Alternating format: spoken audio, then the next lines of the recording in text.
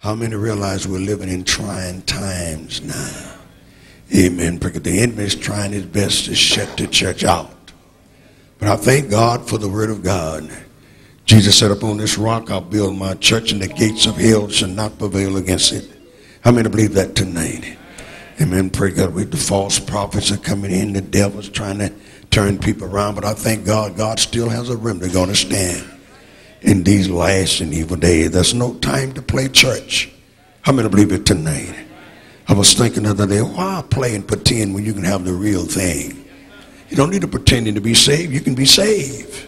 It's no pretending that pray God to have the Holy Ghost. You can receive the Holy Ghost. Amen. It's real right now. Amen.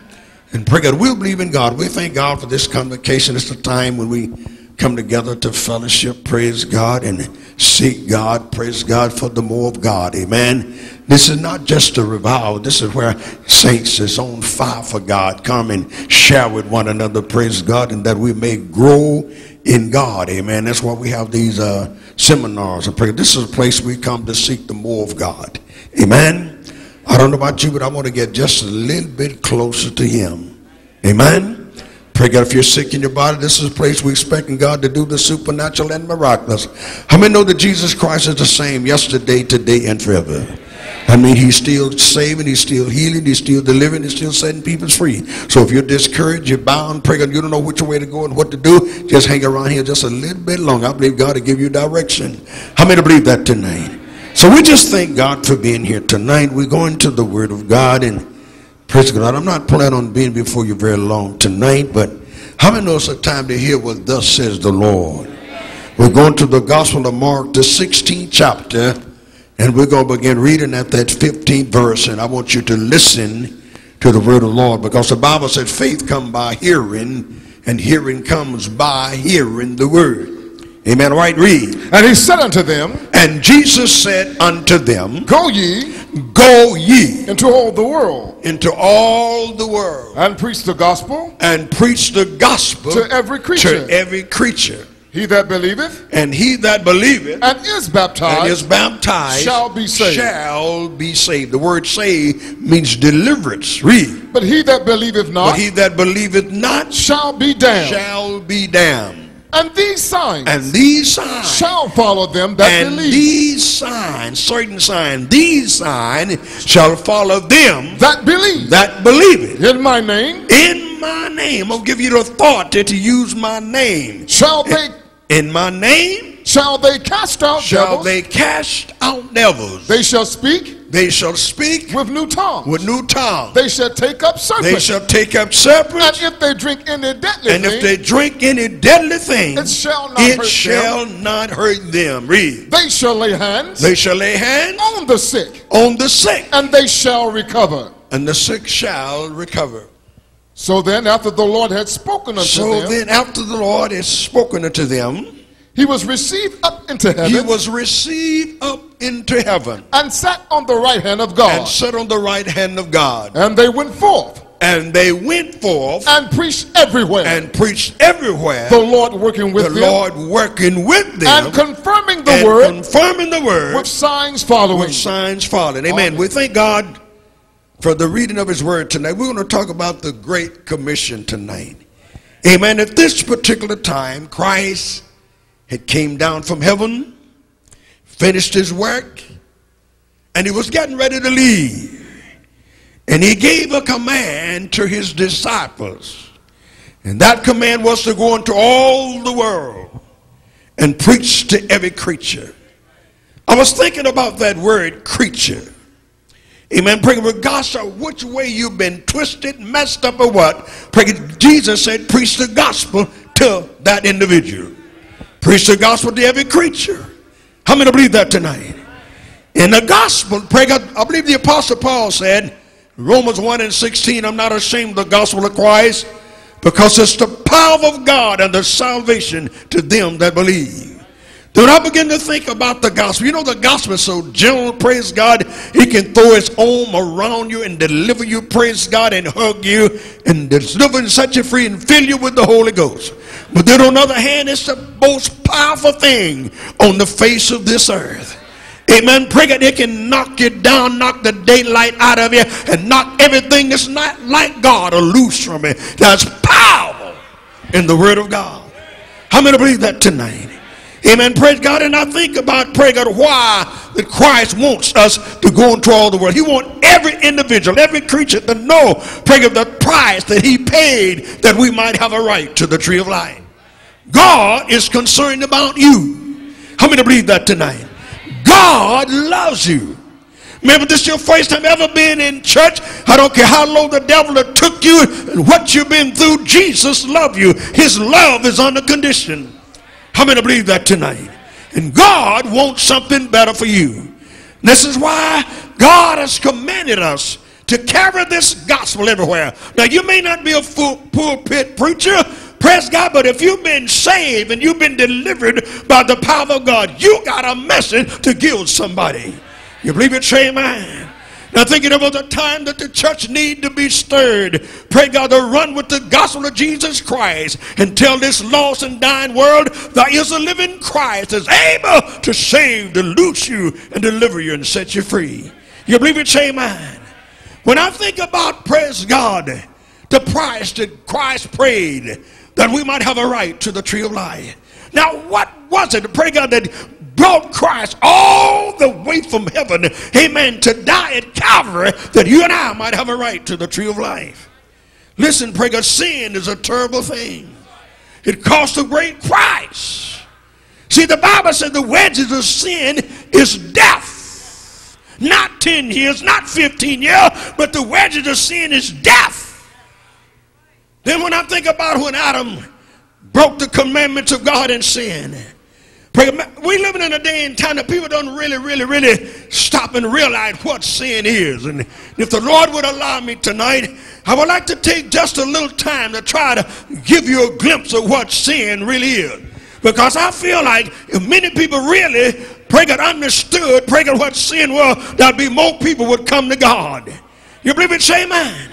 Now, praise God, when God created man upon the face of this earth, brother, this was a beautiful place, a beautiful environment to live in. There was no sin, there was no sickness, there was no disease. Even the animals didn't eat one another.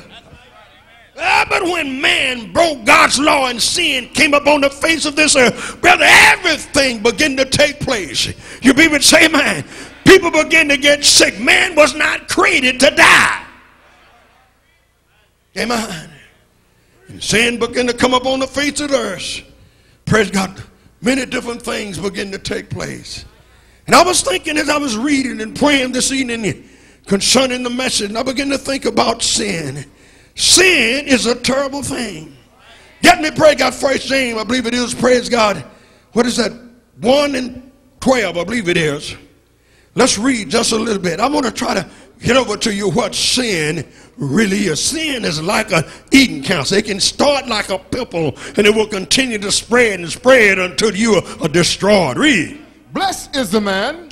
Listen what the Bible said. Blessed is the man that endureth temptation. Listen, we're going to be tried and we're going to be tempted down here. As long as we're still on the face of this earth, we're going to be tried and we're going to be tempted. But the Bible says, blessed is the man that endures temptation. Listen, beloved, if we intend to stand for God and do work for God, there's something we got to endure. God's not going to move everything. You believe it? Say amen. But we got to make up in our mind, for Christ I live and for Christ I die. Brother, if I have to endure to hang in there with God, I'm going to do it. You believe it? Say amen. Read. For when he is tried, for when he is tried, he shall receive the crown of life, which the Lord has promised to the Lord has promised us, to them that love him. Let no man say, when he is, listen what the word of God says. Let no man say, when he is tempted, I am tempted of God. I'm tempted of God. God does not tempt you. Read. For God cannot be tempted. For God cannot be tempted. You can't entice God. God cannot be tempted with evil. Neither tempteth he any man. But every man is tempted. When he is drawn away. Of his own lust and enticing. Then when lust hath conceived. Listen what it says. Now then when lust has conceived. It bringeth forth sin. It bringeth forth sin. And sin. And sin. When it is finished. When it is finished. Bringeth forth death. It bringeth forth death. And you see how sin starts? It can start very, very small. The devil trying to entice you to do something and lie and lay it on God. And if you allow that thing to concentrate on that thing and to let that thing grow, it will get bigger and bigger and bigger. And after a while, it brings forth death. Now just look at sin. Amen. Sin will take your daughter and make a prostitute out of that sin. Amen. Sin can take your son and make a drug addict out of it. Sin can take your son and make a murder. He can rape. That's sin. Pray God can abuse you, praise God, and just beat you up. Pray God, this is the work of sin. Are you listening to me? Get the picture. Look at sin. Kidnap your little kid and sell him. Take your kid and abuse it. Amen. With sexuality. This is sin. Sin causes sickness. I'm not saying you're sick, you're in sin because you're sick, but sin came through the sickness came through the aftermath of sin.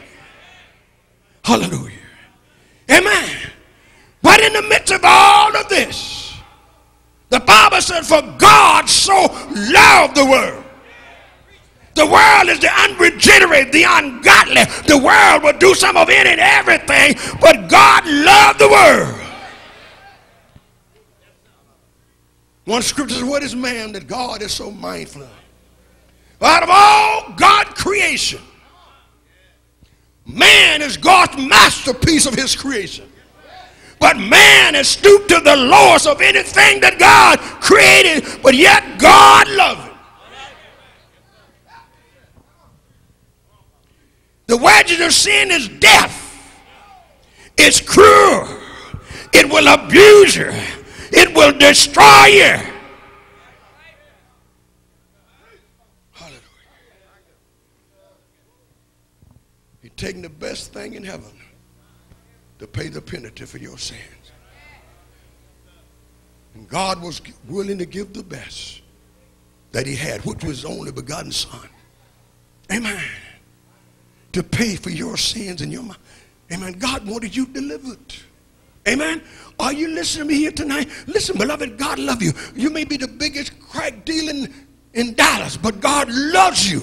And over 1,900 years ago, Christ died that you could be set free. You don't have to be a dopehead. You don't have to be bound. God loves you. He wants you free. The Bible said there's no greater love than this, that a man laid down his life. Christ laid down his life that we can be saved, that we can be healed, that we can be delivered. You believe it? Shame on. You don't have to stay in your situation. The power of the gospel, the good news that God can change your life. Amen. Christ went to Calvary for your sins and mine. 39 stripes was put up on his back for the healing of the nation. And Brother Bray, his back was busted. Amen. Pieces of flesh was pulled from his back. And the Bible said, by his stripes we were healed. He bare our sin on a tree. 1 Peter 2:24. He bare our sin. He came. Sin was such a horrible thing. Man could not pay the debt for sin. Christ came. God gave his son. Christ gave his life. That we could be saved. Read. Who his own self. Who his own self. Bear our sins. Bear our sin. In his own body on the tree. In his own body on the tree. That we. Listen. He took our place. He took your place and my place, that we could be saved, that we could be delivered. That we being dead to sins, that we being dead to sin, should live unto righteousness. Should live unto righteousness. By whose stripes? By whose stripes? Ye were healed. It took this for you to be delivered. It took this for you to be saved. This is why Christ gave the commission when he got ready to leave to go back to heaven. I want you to go into all the world. I want every creature to hear this. I want every creature to know about this, that they can be liberated, they can be delivered, they can be saved, they can be healed. By my stripes, they can be healed, they can be delivered. That is if they believe. The good news is your life can be changed. This is not a message of yesterday. This is a message of the day. The Bible did not say that God was going to do everything. If you notice here, he said, pray, I want you to go. Ministers, I want you to go. Believers, I want you to go and tell a lost and dying world that I paid the penalty for their sin. Pray, if they can be delivered, they can be set free. When? Now. Hallelujah. Thank you, Jesus. The Bible said what the law could not do. Give me Romans 8:1.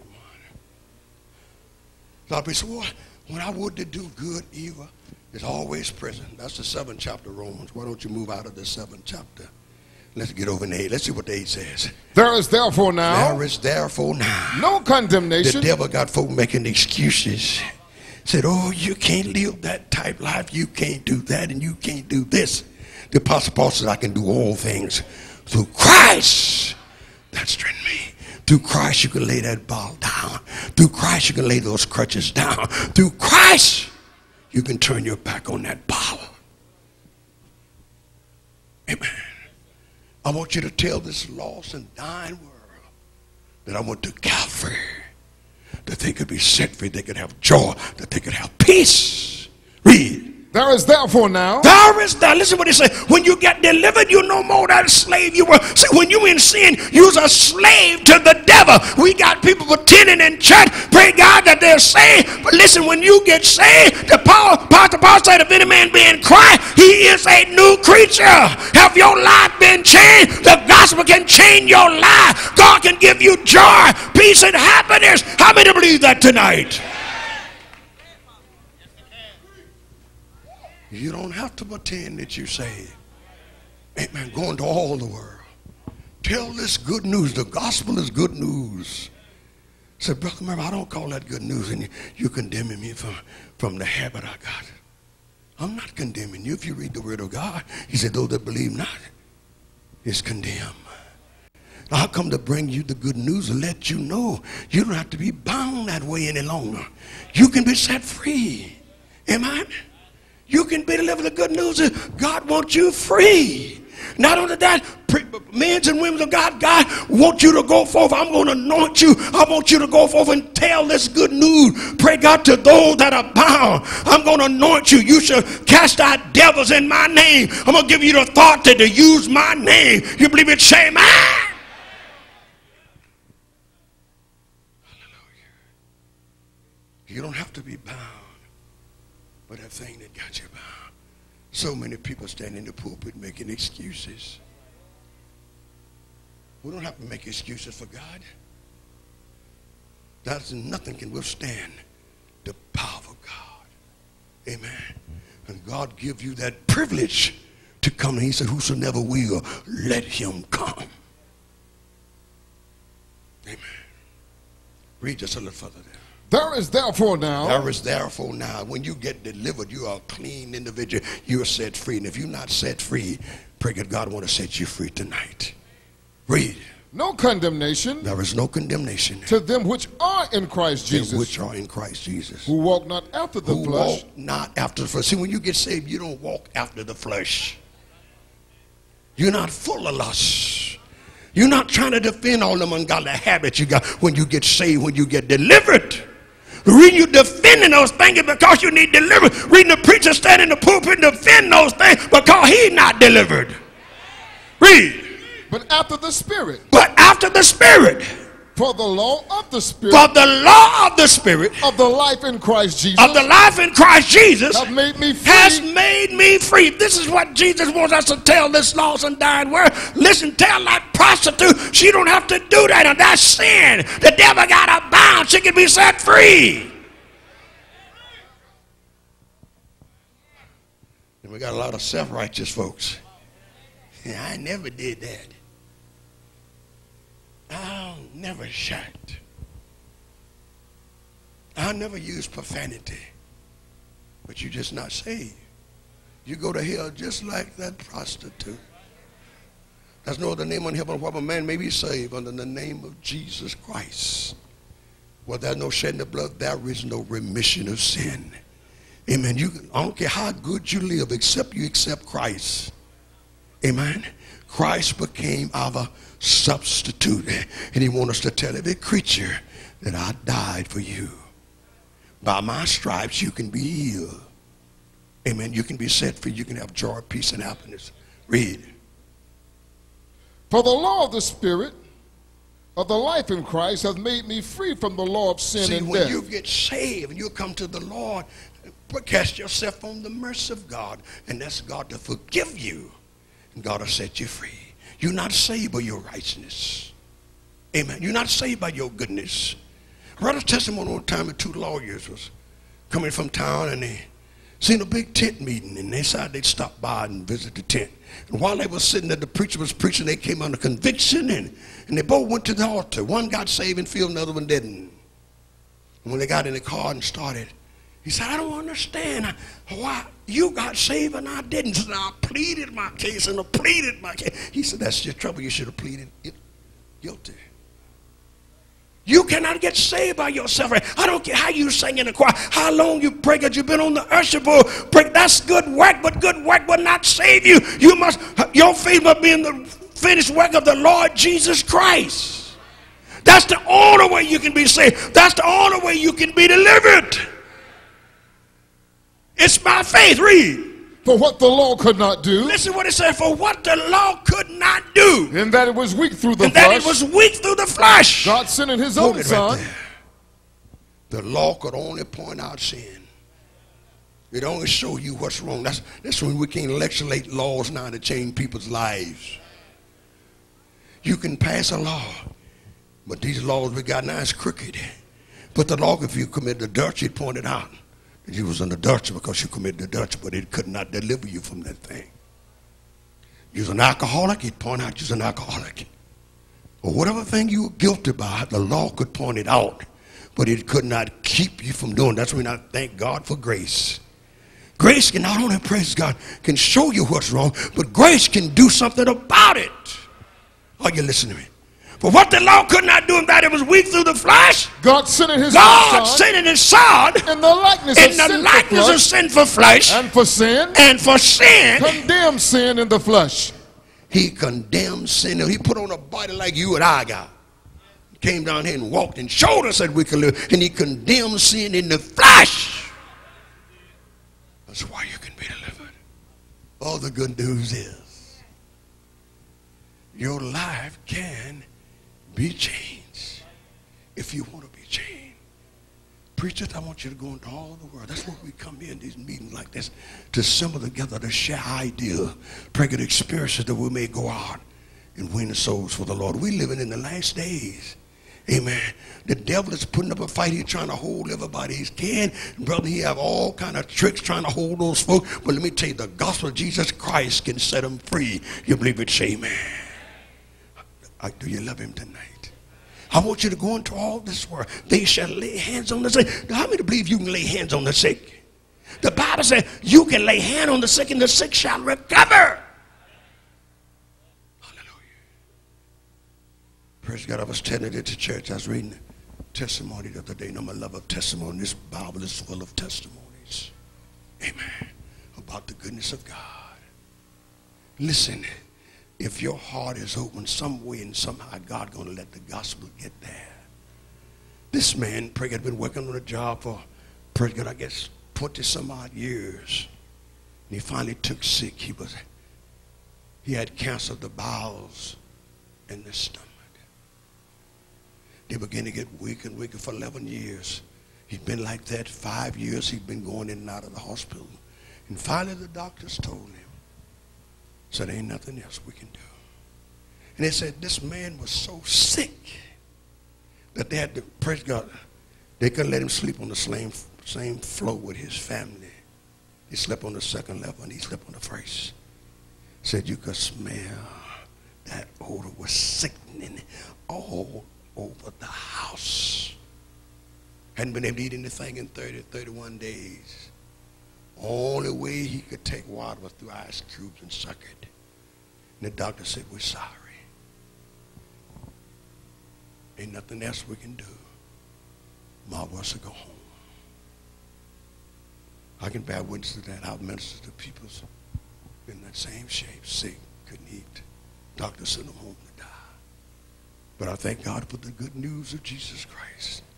It's joy to walk into a home and pray at a hospital and see a person laying there, pray at their eyes, shot in the back of their head, death grinning in their face. You walk in there and tell them, I got some good news for you.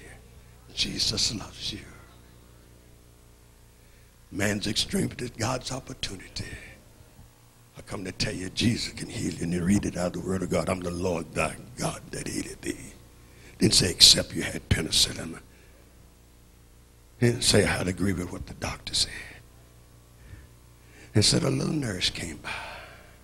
Somebody think you got to be a bishop or something to preach the gospel. But a little nurse came by that knew him, and they said, pray God, the pain pills would stop the pain. Sometimes you could hear him screaming all over the house. And she came by and looked at him and told him, said, Jesus can heal you.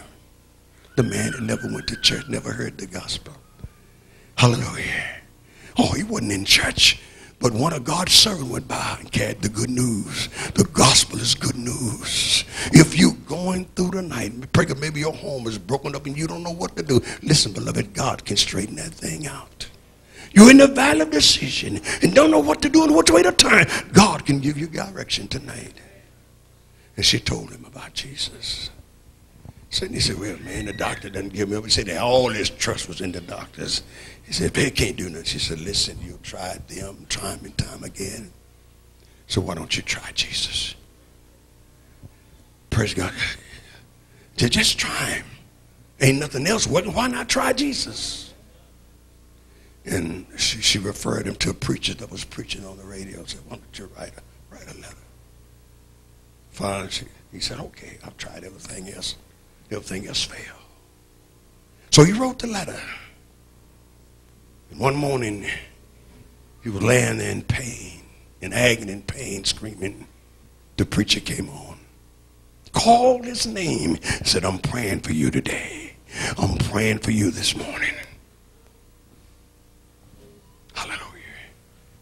And this sinner, never been to church, never heard the gospel, begin to listen. Faith come by hearing, and hearing comes by hearing the word. God's concerned about you. Man may forget you, but God concerned about you. God loved you. Christ died for you. You believe it? Say amen. Listen, the preacher began to pray for him. And the Holy Ghost began to move upon him. The power of God. Hallelujah. There's no limit to prayer. Behold, the hand of the Lord is not short that he cannot say, neither is he heavy that he cannot hear. And from that radio station or through that table, whichever way it came into that room, into that sick room was full of stink. The people couldn't stand it. He was screaming and hollering of the pain, but all it was, that hand of God came through there and reached down and touched him. So he began to vibrate. Wife didn't know anything about God either. She thought she was standing there thinking he was dying. But he said, I know I couldn't have been dying because I was feeling so good. Hallelujah. But the thing said he lifted his hand. Asked God to forgive him. Asked God to deliver him and set him free. Not in a church house, in his own house. Hallelujah. God met him there. This is the good news God wants us to carry. This is why we're assembled here together, that we may learn more how to go out and witness and tell this lost word. You know, sometimes when we come together like that, it stirs us up to do more. Brother, that was a time we need to run with the gospel. It's now. I'm not talking about garbage. There's a difference in garbage. I'm not talking about storytelling. I'm talking about preach the gospel. You can preach about Daniel and never preach the gospel. But to preach the gospel, you got to preach Christ and him crucified. You believe it? Say amen. Woo!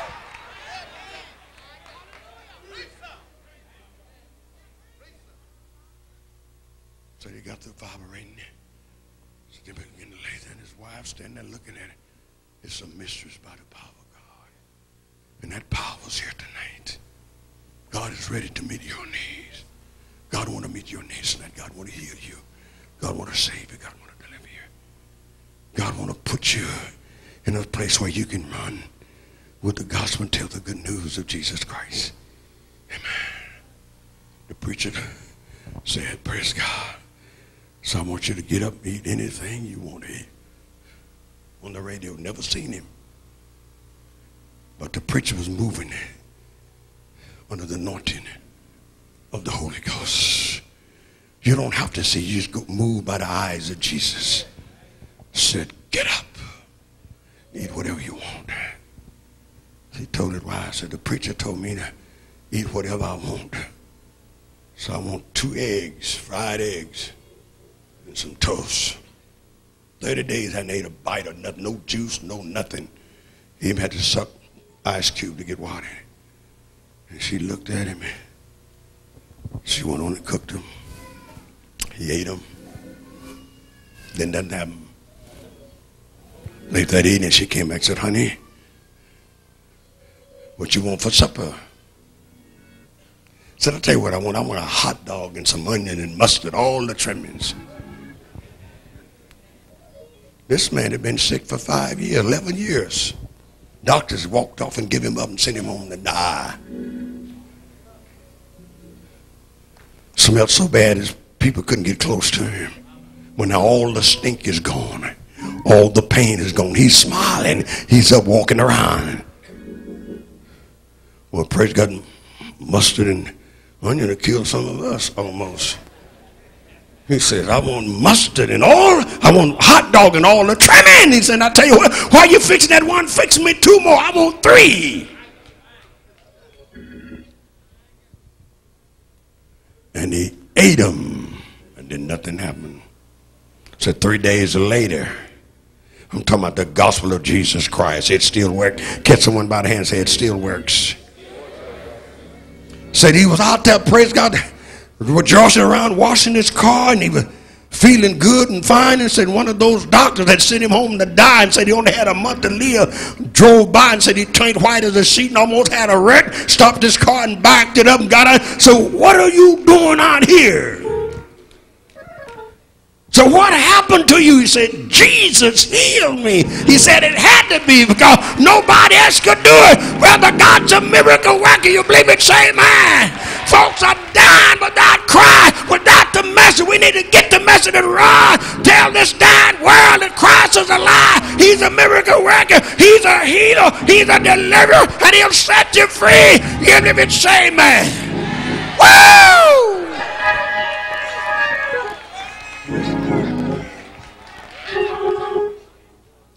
Go into all the world and tell them, preach the gospel. It's the power of God unto salvation to them that believe. I know it'll work. I've seen God set drunks, pray God sober them up instant. I've seen people get up and walk.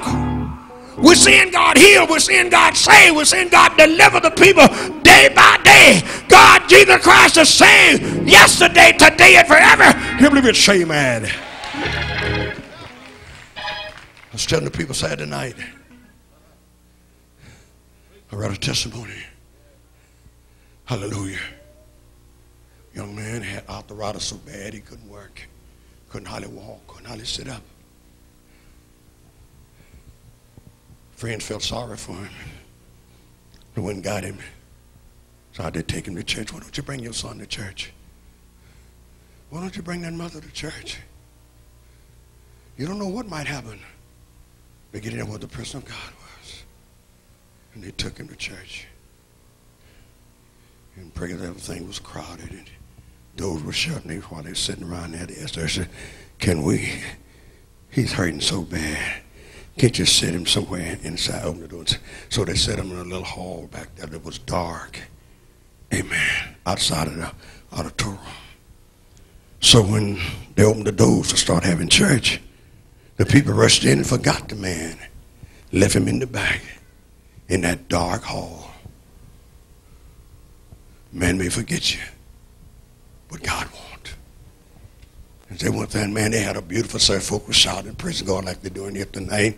People got saved, got delivered, got healed. And when they came out and started to get in the car, and they said, wait a minute, hey, where's Joe? Oh, we forgot. And left him in the hall back there. See, he couldn't come out himself. So they went and got him and praised him on home. They would just apologize. Said, Joe, we're sorry, we forgot you, we forgot you. And he didn't send him on home. And the next morning, they were feeling so bad, they decided to go back down there to talk to Joe. No one back down there. Joe wasn't at the house. He was out in the garden there, hauling the weeds out of there. Something he hadn't did in years. Said, Joe, what happened to you? He said, yesterday while I was sitting back there in that little dark hall while the service was going on, all at once something came over me. All my pain left. They forgot Joe, but God didn't. You believe it? Say mine. Oh, glory to God. Just get in touch with God. If I can believe, all things are possible to them that believe. You believe it? Say mine. Woo! Let's run and carry the good news to this lost and dying world. You don't have to pretend. You don't have to hypocrite. Listen, God can set you free. You can have the real thing. You can be baptized with the Holy Ghost. God can loose you from drugs. God can set you free. God can put your home back together. You believe it? Shame me. Woo!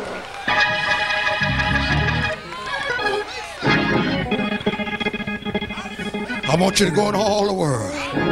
Tell this good news that God is a deliverer. You believe it? Say amen. Yesterday morning, I believe it, no, Saturday morning, Sister Mary told me, said, listen, I got something to tell you. So one of the sisters needed a car. You got money, you're crazy to believe this. But we can believe like this in 96. And that was a place they said they were going to auction off a bunch of cars. And she believed God. I think she had about $20 in the pocket.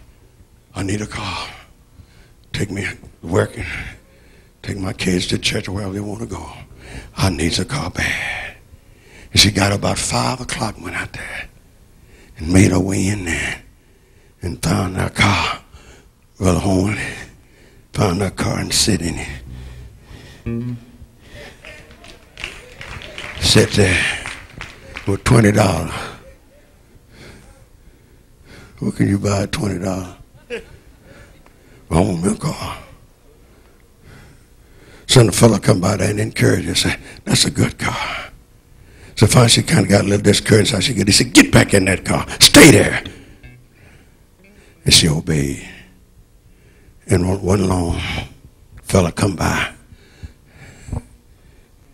And they were sticking the price on the cars. They come by her car. Put a stick up there.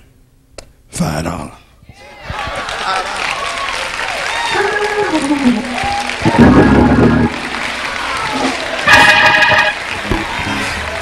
You notice I gave you some testimony of yesteryear, then I gave you some good car. Drove it home. $5. You can't beat that with a hammer. Come on, let's believe God. If God can do that for her, God can do something for you. You believe it? Say amen. The Bible said God sent not his son into the world to condemn the world, but that the world through him might be saved. I'm not preaching a condemnation message. You're already condemned. If you're in sin, you're condemned. If you're bound by drug, you're condemned to hell. But I come to bring you the good news. I know a man. His name is Jesus. He can turn you around. He can set you free. You ever say, man? Woo!